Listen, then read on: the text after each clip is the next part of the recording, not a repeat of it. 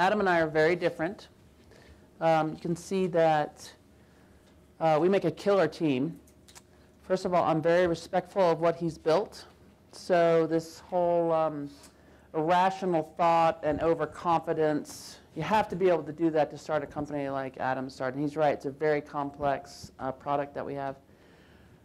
But what happens, what you find out in your career is the things that made you great at one level, when you get to the next level, are the things that take you down, the things that are problems for you. I found that in my own career.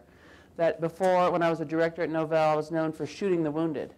And I got a lot done, didn't have a very big team, but made Employee of the Year twice at my company, and a lot of notoriety. But then when you get promoted to a vice president, they're like, okay, you're not supposed to shoot people anymore, right? Your job is to build and to build teams and to build bridges.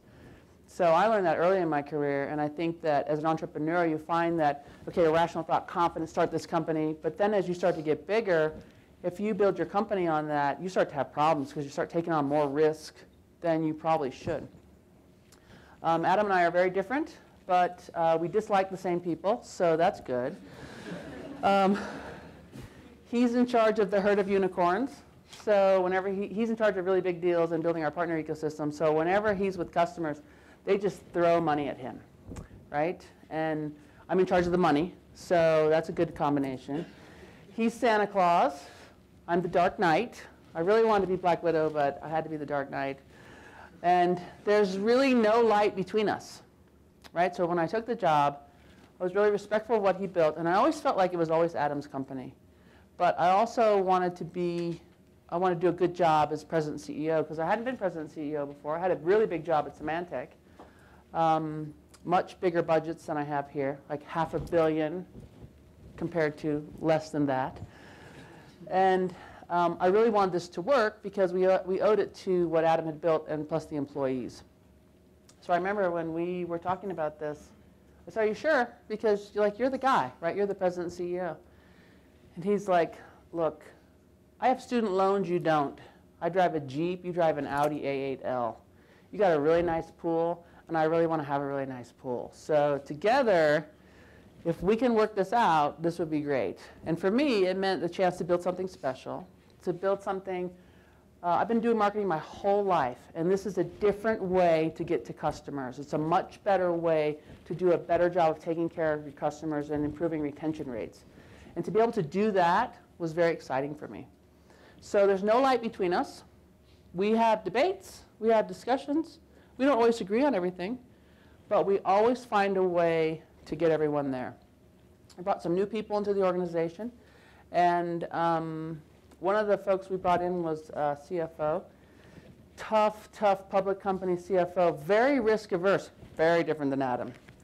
Adam dressed up as him on Halloween, so that was hilarious.